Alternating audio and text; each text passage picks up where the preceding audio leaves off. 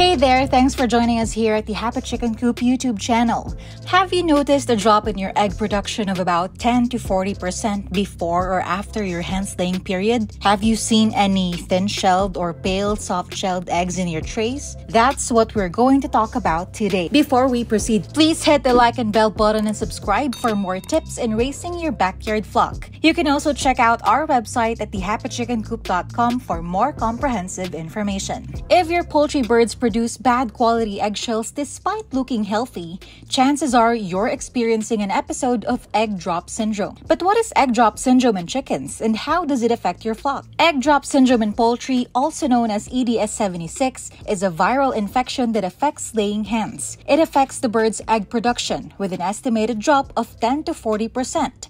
And the first infestation in laying hens was recorded in 1976, hence the name egg drop syndrome 76. It's also known as EDS-76, and it's often addressed with its full name to distinguish it from duck's flaviviral disease, aka egg drop syndrome in ducks, or duck egg drop syndrome, to avoid confusion. It's not easy to detect the early signs of this condition because hens usually eat their shell-less eggs, leaving only the membranes that don't easily get noticed. If your hens are suffering from egg drop syndrome, you may not be able to reach the expected production targets. The egg drop syndrome 76 virus usually affects wild and domestic ducks and geese. It can also affect chickens of all ages and breeds, but it's more severe in broilers and brown egg layer breeds. But there are also cases where it was found in coots, grebes, owls, herring gulls, storks, swans, and quail. The first recorded case of EDS started with a contaminated vaccine of a duck embryo fibroblast, which were also used in the chickens. Since then, the virus has spread worldwide, caused problems with eggshell quality, and resulted in a loss of saleable and hatchable eggs in affected flocks. The virus has reached North America,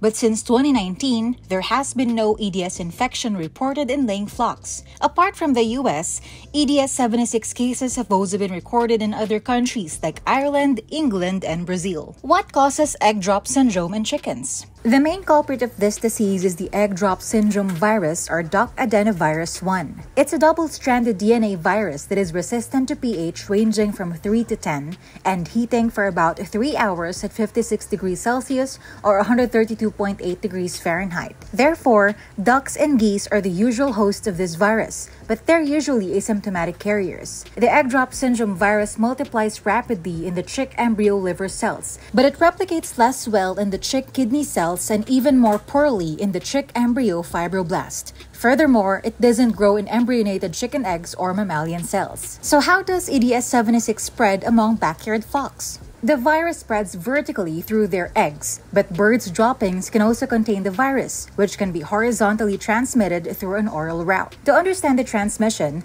let's discuss first the 3 EDS patterns recognized in chickens. The first pattern is the classic EDS-76. It occurs when the breeding chickens get infected, and the virus spreads vertically through the eggs. But the virus stays dormant until the infected chick reaches sexual maturity, and at the time, the virus will spread through the eggs and droppings. Any chicken that comes in contact with their eggs and droppings will contract the virus. Second is the endemic EDS-76. This refers to the horizontal transmission of the egg drop syndrome virus via contaminated eggs from shared equipment like trays, crates, and trucks. The personnel who work on the shared egg packing stations can also be a means of virus transmission. The third and last is the sporadic EDS-76. This route is uncommon, but it occurs when chickens have direct contact with the infected ducks or geese, or when they share a water supply that is contaminated by wildfowl droppings.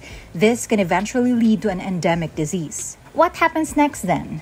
Bear with me as this gets a bit too scientific. The virus multiplies to the nasal mucosa's low titers after the EDSV horizontal transmission. Then the viremia, virus replication, of the chicken's lymphoid tissue and pouch shell gland occurs in a span of 5 days. It helps with diagnosis that this extensive viral replication takes place in the pouch shell gland following seroconversion. The virus multiplies in the shell gland's surface epithelium, causing cariomegaly and basophilic intranuclear vascular inclusion formation. Squamous and cuboidal cells initially take their place, but gradually, the normal pseudostratified ciliated epithelium gets restored. During the stages of viral replication, the mucosa experiences moderate to severe heterophilic inflammatory infiltration, and small amounts of heterophilic exudate mixed with shed epithelial cells may develop. It's worth noting that EDS-76 survivors may still have sporadic residual oviductal lymphoid masses. The viral replication in the shell gland and changes to the eggshell occur simultaneously. Eggs laid between 8 and 18 days after infection have the virus in both the shell and the inside. The oviduct's exudate and secretions are full of virus, which passes into the droppings and may become slightly to moderately watery for 2 to 3 days. EDSV has not been reported to reproduce in the intestinal epithelial cells, in contrast to several aviadenoviruses. How is the egg drop syndrome in chickens diagnosed? Hens with egg drop syndrome usually appear healthy, but the problem lies in their eggs.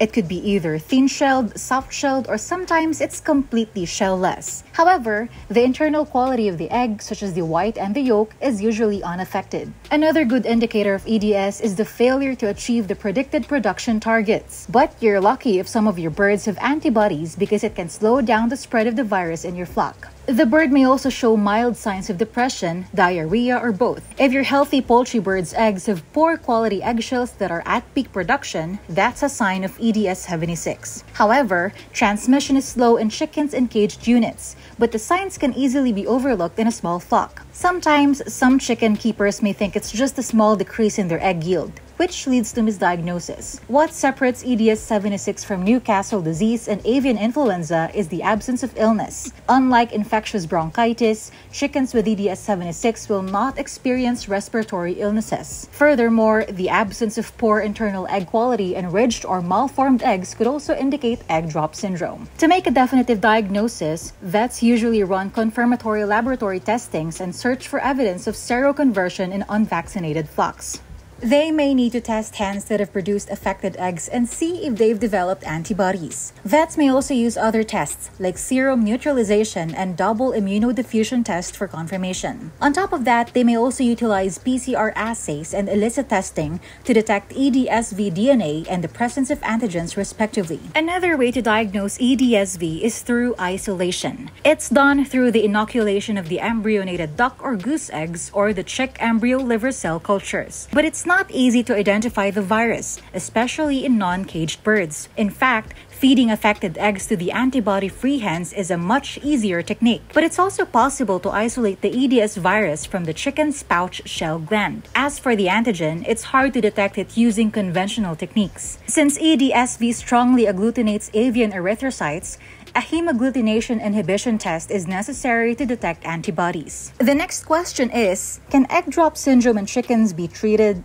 Honestly, there's no available treatment for egg drop syndrome 76, but your hens can recover and return to normal production after over 10 weeks. Induced chicken molting can also help restore egg production after suffering from EDS-76. Good thing there are ways you can do to control the endemic form of egg drop syndrome. Good animal husbandry practices, for one, can help control the spread of this disease. The first thing you can do to prevent the spread of EDS is by having a strict biosecurity plan and restricting visitors' entry. You can also control endemic EDS-76 by using dedicated equipment and trays for each farm, and washing and disinfecting your trays regularly. Another effective way to prevent the spread of sporadic forms of EDS-76 is by separating chickens from waterfowl and other birds that may carry this disease. Like any other contagious disease, applying strict quarantine rules is necessary to keep your flock safe and protected. It'd also help if you could chlorinate the contaminated water to avoid transmission through shared water sources. You may also find inactivated vaccines with oil adjuvant in vet clinics, and if you do, you should avail it to ensure that your flock is fully protected. Even though they don't prevent the EDS virus shedding, they can help minimize it. But when should you administer this vaccine? It's best to use it during the chicken's growing period, specifically during their 14th to 18th week. You can also safely combine them with other vaccines like those for the Newcastle disease. How long does egg drop syndrome last? EDS-76 virus has an incubation period of 3 to 5 days, and the drop in egg production lasts from 4 to 10 weeks. Since there's no proven treatment for egg drop syndrome 76 yet, it's best to vaccinate and take precautionary measures to avoid the disease and economic losses. Are egg drop syndrome eggs safe to eat? Since EDSV does not cause any illness in humans, you don't have to worry if you've eaten an egg with EDS. However, it's best to avoid consuming eggs that contain the virus and get rid of them safely to avoid the spread of disease because prevention is still the key. EDS-76 is a serious problem in the poultry industry, but it doesn't affect the bird's fertility or the hatchability of the eggs. Since the risk is higher on broiler chickens, you need to be more careful whether your birds are caged or not. It requires time and effort to apply strict biosecurity plans to your poultry, but it's necessary to prevent the egg drop syndrome virus from entering your flock and causing huge economic losses. Although there has been no report regarding the occurrence of EDS-76 in the US, and it's well controlled in areas where endemics are common thanks to existing inactivated vaccines, you should still apply precautionary measures. We hope this video helped you gain insights on what egg drop syndrome in chickens is and how you can make sure it won't happen to your backyard flock. If you find this helpful, please don't forget to like and share this video with your friends and subscribe to our YouTube channel. You can also check out our website at thehappychickencoop.com for more tips and tricks in raising your backyard flock. Thanks for watching, and we'll talk to you soon.